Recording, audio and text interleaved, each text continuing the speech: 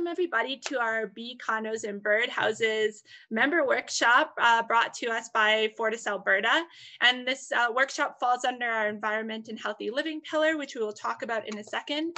But I would like to start with the 4-H pledge. So if everybody can stand up with me and we'll do the pledge together. Okay. Thank you all for standing. I pledge my head to clearer thinking, my heart to greater loyalty, my hands to larger service, and my health to better living for my club, my community, my country, and my world. Okay. Oh, gotta roll my chair back in. Thank you, everybody. So as I said already, that our bee house and bird condo workshop is brought to us by FortisAlberta. We'd like to express our sincerest appreciation to FortisAlberta, whose support has made this wonderful workshop possible. Thank you so much. And today, as a lot of you know, because you've been on our other workshops that we've done, we've gone through three of our leadership development pillars already. And today, we are going to go over, this workshop falls under our environment and healthy living pillar. So we're going to have a few discussion questions to kind of start us off thinking about the environment. And then I'm going to pass the floor over to our great speaker for today, who's going to talk about bee condos and birdhouses. So as you might already know, or you might already be a part of it, we have 3 member activity classrooms that match all of the 3 pillars we've done so far. And now there's a 4th activity classroom that you can join on Google Classroom. And I sent the link to you in an email, and I will send it again after this session in an email. For our environment and healthy living. So there's going to be the resources we talk about today, as well as a fun design challenge where you'll have an opportunity to win the materials to build a bee condo and a birdhouse. So that's all going to be in the classroom. If you're having any difficulties joining the classroom, you can always reach out to me over email. And we can also talk about it more at the end if you have questions about that.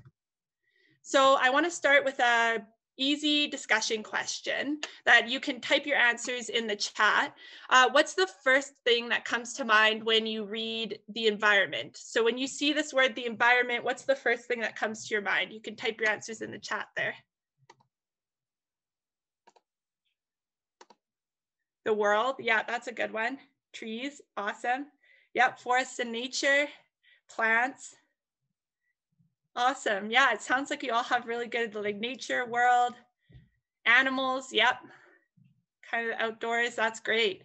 Rocky Mountains. That's a good one. Farming. Love to hear it. Air. Yeah, for sure. Nature photos. Me and the tractor. That's awesome. That's a good memory. It sounds like to be the environment, things around us. Great, you guys. Okay, so I have another one. What's the first thing that comes to mind when you see the environment in Alberta? So when you read the environment in Alberta, what are some things that come to mind? Crops, yeah, that's a good one. Wild rose, that's a good one. Fields, cows, for sure. Cattle, Rocky Mountains, cats, farming, awesome. I love all the farming. Rolling hills, yeah, for sure. Forest, farming, animals in Alberta. I like the cats. That's awesome. Great. Yeah, I definitely have some outdoor cats that are basically wildlife. School, nice. Some school. Yeah, maybe you learn about it in school. Okay, so then the next one is what about the environment in 4-H? So what comes to mind when you think about that? Could be any projects or anything you do. Highway cleanup.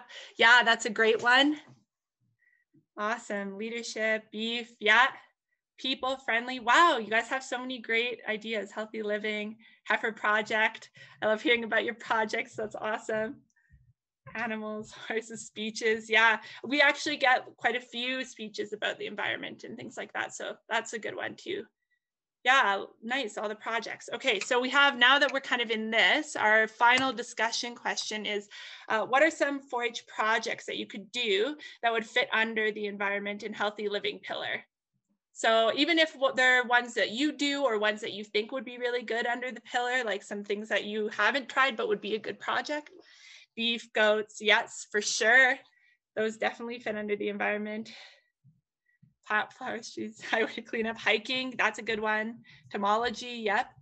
Beekeeping, chickens, animal projects, hiking.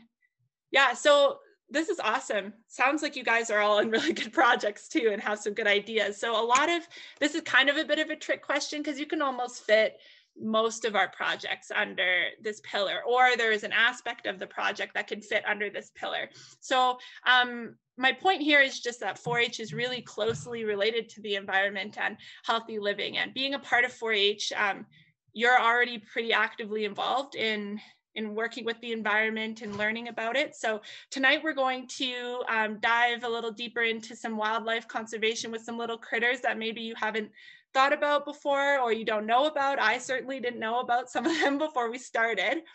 And with that, we're going to start with a poll. So this is just it's a fun little quiz. Don't worry if you don't know the answers. I didn't know the answers before I made this quiz, so I won't be, it's not a big deal if you don't know.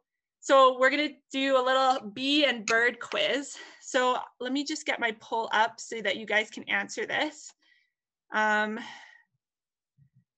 All right, so you guys can answer this poll and see if you know what the answer is.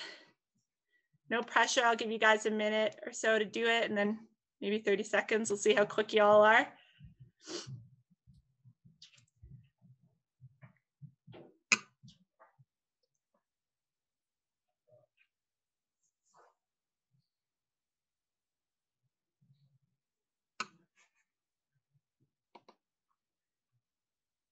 Awesome, just a few more of you have to vote, so go in and vote now.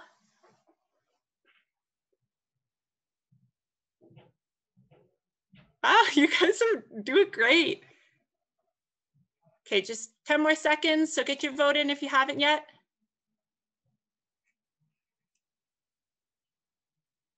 Awesome. Okay. So here's our results. So everyone said a masked bee, or not everyone, but the majority of you said a masked bee, which is very impressive because it is a masked bee. So I didn't know that. So you guys are doing better than I would have done right off the bat. So good job, everybody. And it's kind of hard to tell too, because I've never personally, and I don't know about some of you, I've never looked at a bee super up close because I'm not scared of bees, but I just give them their space, you know? So it's interesting to know about all the different types. Let's go to our next one here. So this is our second bee. What type of bee is this? You can answer this poll. Give you guys a few seconds.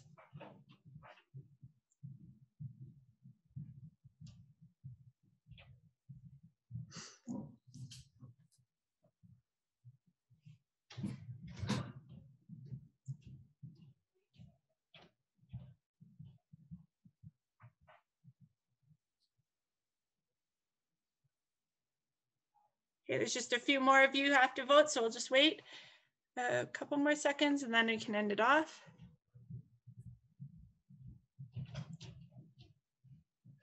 Great. Okay, I'm going to share the results. All right, so most of you said it was a leafcutter bee, but there is quite a few of you who also said it's a honeybee, and it does look a lot like a honeybee if you've ever had honeybees on your farm. And I don't know what a carpenter bee looks like. I know they exist, but I don't know what they look like. So maybe they look like that too. All right, so it's a leafcutter bee. And yeah, like I said, they do actually look quite a bit like a honeybee, but it is a different type of bee. So our next poll is a bird. What type of bird is this? So I will get our poll going for this one.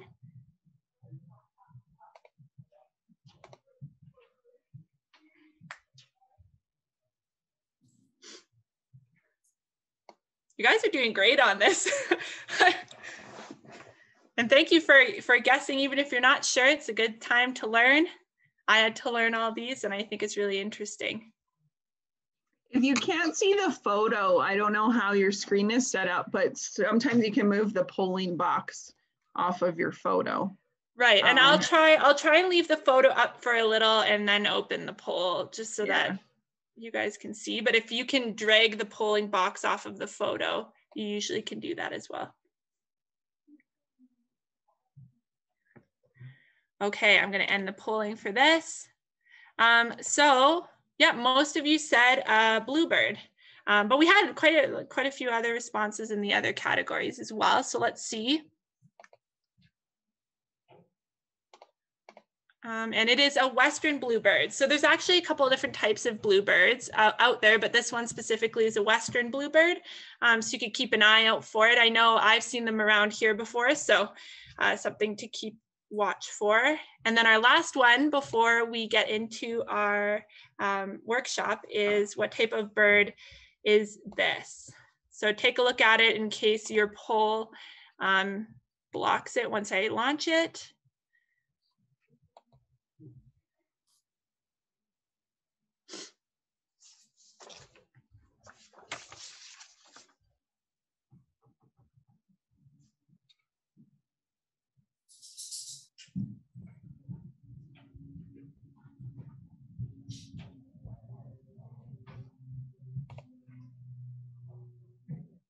Okay, just a few more seconds.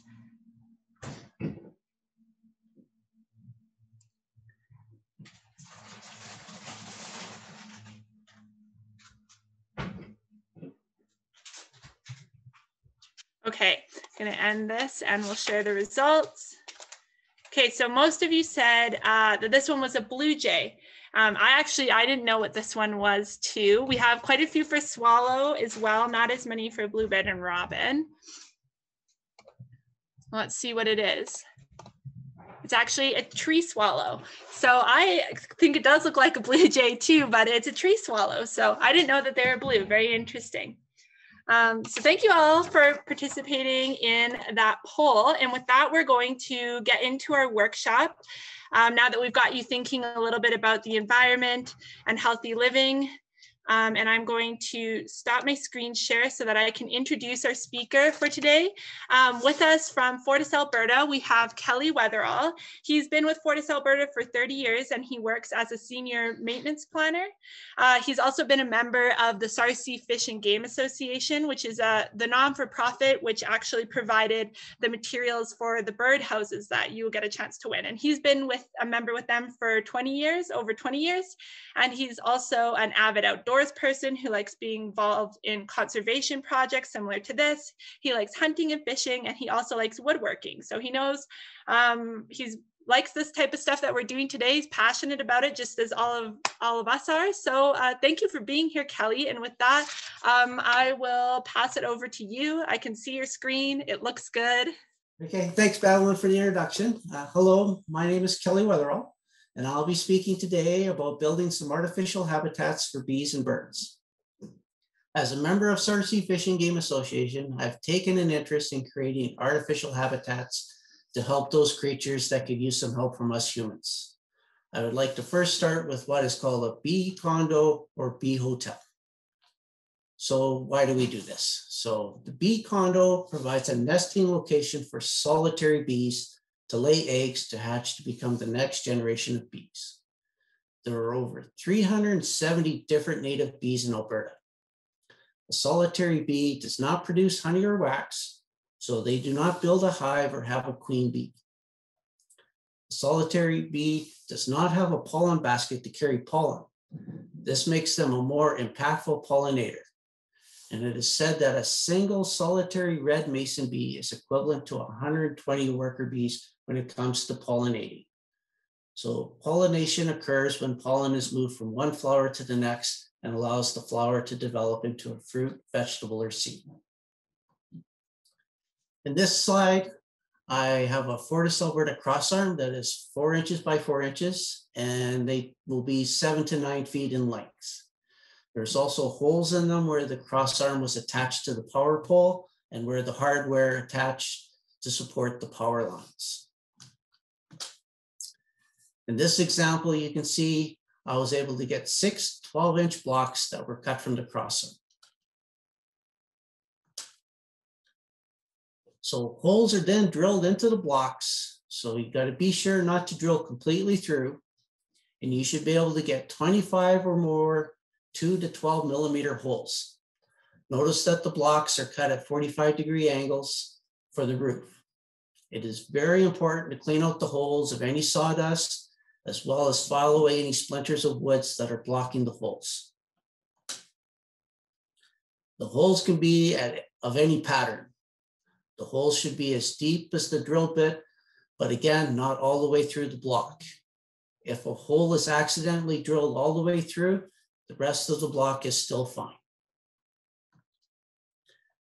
The holes can be either in the front for bee access, or they could be in the back, provided an entrance space is created. In this slide here, I've shown a view here is the entrance, as well as the opposite side that I enclose in. And I make the use of 1/2 inch or 3/4 inch spacers is required. And this is the form I prefer. I prefer the access from the back, as it protects and shelters the holes from the wind and predators. Bee condo hotel should be exposed to the south or southeast to benefit from the warm sun. Installation needs to be to a solid structure such that it does not sway in the wind or be knocked over by people or animals. And it should be a minimum of 1 meter off the ground. Near the top of a shed or barn overhang is perfect. And also, if you can get in near an area where there's lots of pollen and nectar plants, such as an alfalfa field, fruit trees, or large gardens, those make great locations. So after you've installed your bee condo, a solitary bee will lay an egg with some pollen, and it will hatch the following year. So activity to the bee condo will be sparse, as there's no need for the bees to build honey supplies or return to feed bee larvae. So it will not be as busy as a honeybee beehive or a birdhouse. So do not think it's not working because there are not 10 or more bees constantly at the bee condo. The bees will be in and they'll be out. Birdhouses. So again, some of the western mountain bluebirds and tree swallow. So why do we build birdhouses? So birds like these bluebirds or swallows use cavities to nest in. As human development continues, people tend to clear out the habitats such as old trees that would have cavities the birds would use. As well, other birds have been introduced from other continents that compete with our native birds, such as starling and English sparrows. So the Sarcee Fish and Game Association is providing material to construct a birdhouse. Over 50% of the materials used to build the birdhouse is salvaged from new home construction. So the wood was destined for a landfill or a fire pit. So the wood will be cut to size, and assembly is all that is required. You will need to drill 3 small holes to attach pieces with screws or nails. Here I have a picture of the birdhouse pieces required to assemble a birdhouse. So you have 2 side pieces, the front piece with the bird entrance, back piece, the roof, inner roof, and the inside bottom of the birdhouse. First thing you'll need to do is construct the inside support, and it'll look like the number 7. Your second step will be to attach the sides. Here, just put in a few screws. Everything lines up, should line up very nice. The next step is to put the bottom piece such that there's adequate space for the front piece with the bird entrance. So the space we're talking about here matches the thickness of the front piece with the bird hole. So here you'll notice that the front piece is flush with the sides is what you want. And you also want a small space at the top. This will allow for airflow in the birdhouse so it doesn't get too hot for the birds. Here in this slide, there's an example of how you can see it's flush the full length. This is what you want to see when you put the birdhouse together. It shows that you have that inner piece at the right location. Here I've shown with it a little higher, and this is what you don't want. And in this example, with the front piece being higher, it means your inner piece is too low towards the bottom and you need to move it up. Conversely, if you put the front on and it sinks too far in, that means it's too far up and you need to move it back. So The inside piece does slide up and down. And once you get it to the right spot, you can attach it to its location. Yeah, we can all watch. So here we have He gets tired.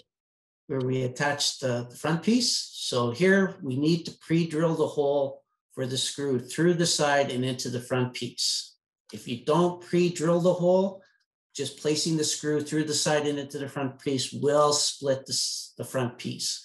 And if it splits the front piece, it won't attach very well and your birdhouse may not stay together. So it's very important that you drill the hole for this screw here, as well as on the other side, another screw. And it's important that the screws are put in a place such that they're at the bottom of the inner piece. That way it allows the front to hinge.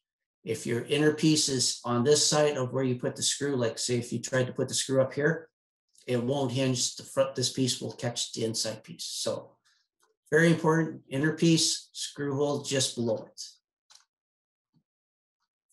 The third hole you'll need to drill is for the nail that will hold the front piece inside. So the hole should be on an angle such the nail can be placed in to hold it. And this way it keeps the front piece from hinging open when you don't want it to. So when the birds are nesting, for example. Here's a picture of the finished birdhouse with the roof attached. Here you can see the nail, it's on the angle. If you were to pull on the front of the birdhouse, it would open.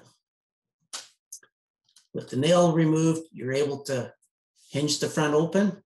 And in this case, you're able to use 2 long screws to help with the installation onto a fence post. So here you'll want some 3-inch screws to screw through the birdhouse onto a fence post or onto a fence, wherever you're installing your birdhouse. It is fine to decorate your birdhouse as you see fit, but do not attach ribbons or things that would move in the wind, as this will deter the birds from accessing the birdhouse.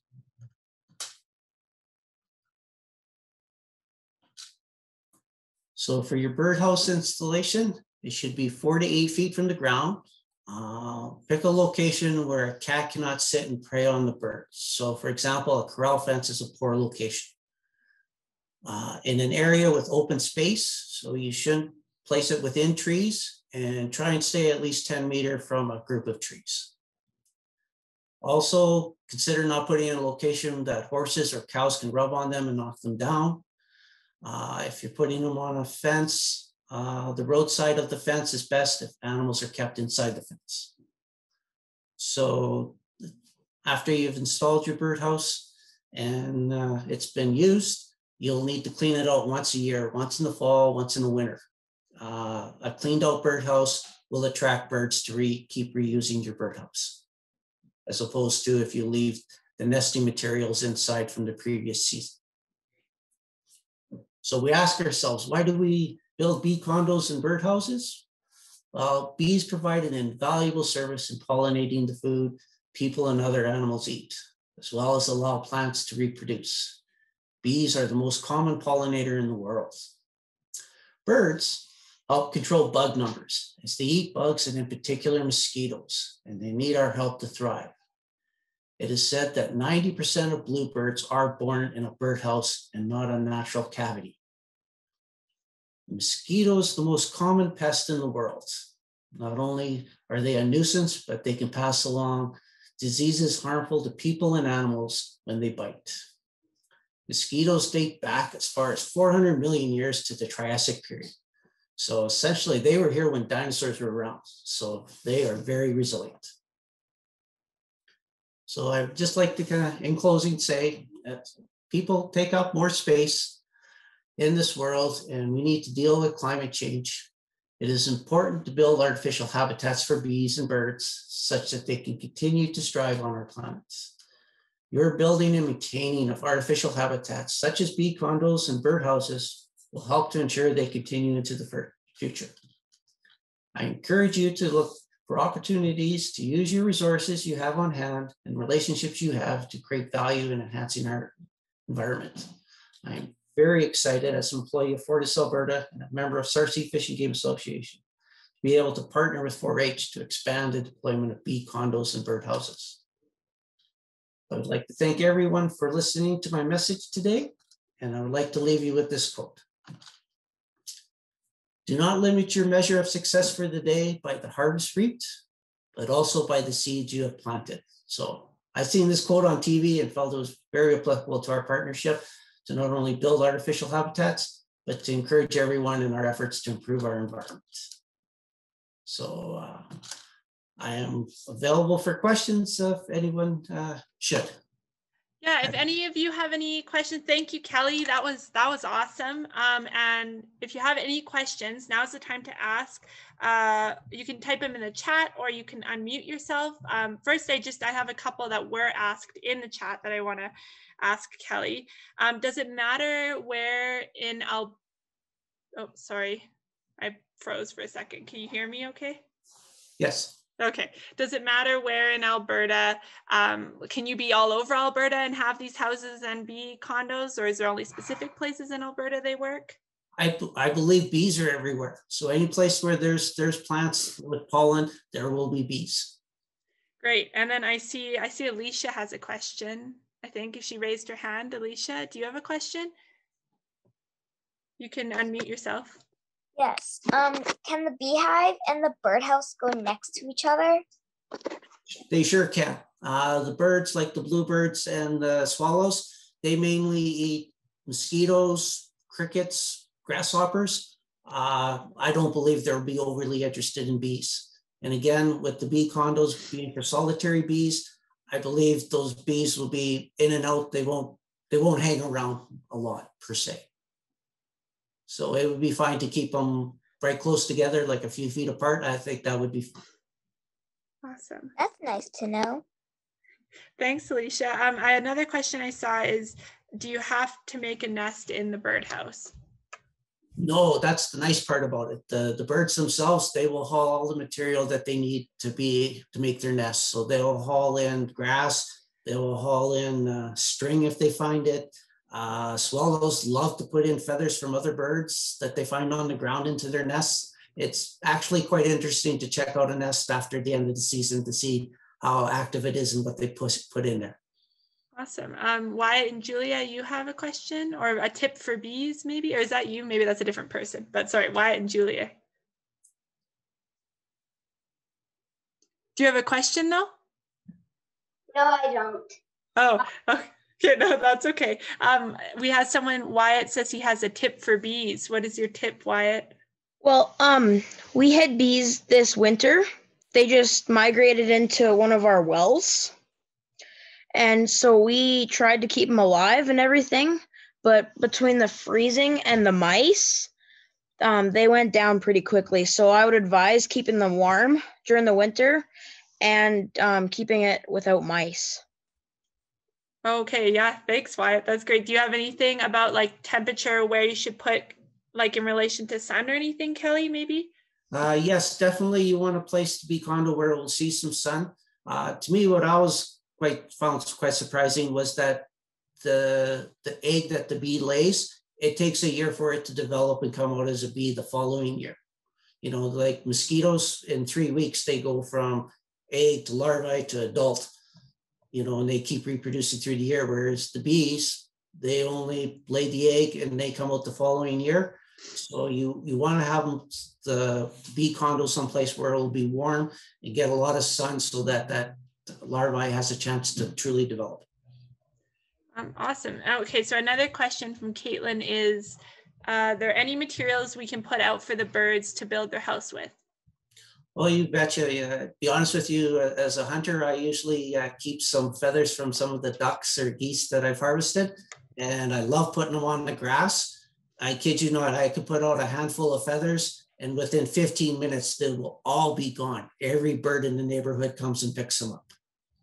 That's awesome. So if you find that you have some spare feathers from something, whether it be cleaning chickens or as such, but put them out, they will pick them up. That's great. Should you take out the bird's nest after they finished with the house? Yes, so I'd say anytime after Labor Day, it would be good to clean out the birdhouse. And to me, I find it's easier to do it when it's nicer out. If you wait till, say, this time of year in March, still a lot of snow, it's still a little cold, but bluebirds are one of the first birds that come back. And I truly believe if there's material in the house, the birds will think it's occupied and move on. Whereas if it's empty, they'll figure it's available. Awesome. Hazel, do you have a question? About the feathers, what if the feathers had like lice or disease on them? Shouldn't you be careful about that? For sure, yes. But if you collected your feathers in the fall and you put them out in the spring, usually lice or something as such won't live in the feathers over that period. But if you're using feathers freshly from something, that's possible. Eugene, do you have a question? Eugene and Charlotte? No. Does anyone else have any questions? Wait a sec, Charlotte has a question. Okay, Charlotte. Go ahead.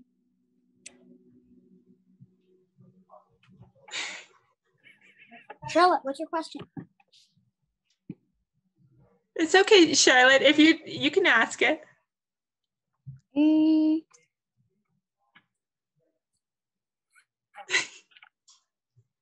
Charlotte. I forget what I was gonna say.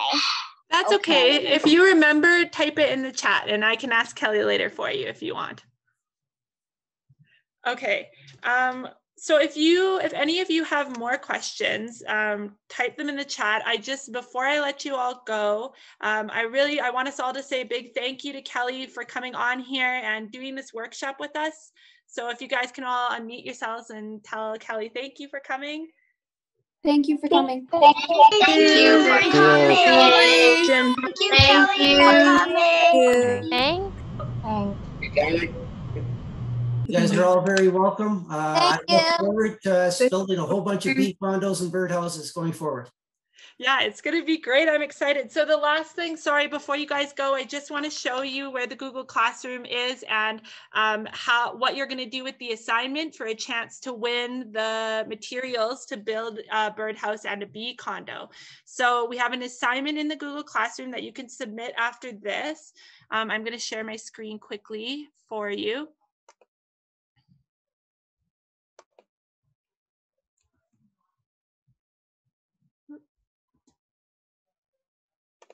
Okay. Can you, sorry, I'm frozen. Okay, can you all see the classroom now, or is it just showing the presentation? We can see the classroom. Perfect. Okay, perfect. I can see the classroom. Thank you. So here's our classroom, and this went live at 5 o'clock, this activity. So right here is the activity with the instructions, and what you're going to do, if you can now, maybe you can look up to me, but we have these sheets right here that you'll be able to download. They're attached to the assignment right here, and it's a mini blueprint of the birdhouse. And maybe you saw in Kelly's presentation, but some of the birdhouses are decorated really awesome. So what we're going to get you guys to do is decorate your birdhouse the way you'd want to decorate it if you put it out in your yard or somewhere around you. So you can decorate it. Just make sure, like he said, that you're not putting any sparkly things or hanging anything off of it that could scare the birds away. And also the reason we don't decorate the bee condos is that bees don't like their houses to be decorated. They like old wood, sometimes burned, and they don't like the paint or anything that you'd put on it. So we don't decorate the bee condos. But after you decorated your house or your house on the piece of paper, your plan, you'll go out into your yard or out to wherever you're planning on putting out your birdhouse and your bee condo and take a picture of where you're planning on putting them. So wherever that is, if it's your fence or maybe it's at your grandparents' house, wherever you want to put these once you've built them, take a picture of where your birdhouse location will be and your bee condo location will be. And then you're going to put all three pictures, your drawing and your two outside pictures, onto the assignment and submit it, and it's due next Wednesday. So everyone who submitted there will be entered into a draw, and then we're going to give away generously donated by Fortis Alberta. They've donated the materials for the bee condos, and we've got the birdhouse materials from Sarcee Fish and Game Association. So thank you to them for donating it. And yeah, you'll get the materials and then you can build it yourself, put it up and take a picture for us. So make sure you go do that right after this.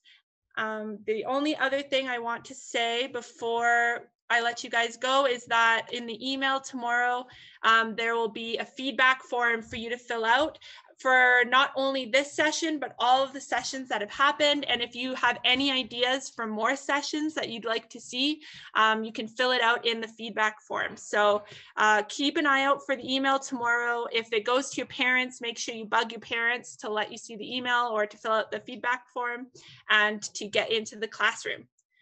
So if you guys have any more questions or anything, you can ask it now, but if not, maybe as you go, you can turn on your mic and do a little bee buzzing sound and leave with the sound of a bee. A bee goodbye. Bye, everybody.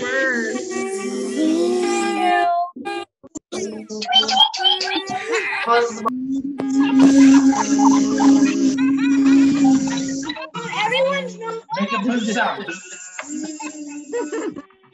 I'm using an electric motor as my bee.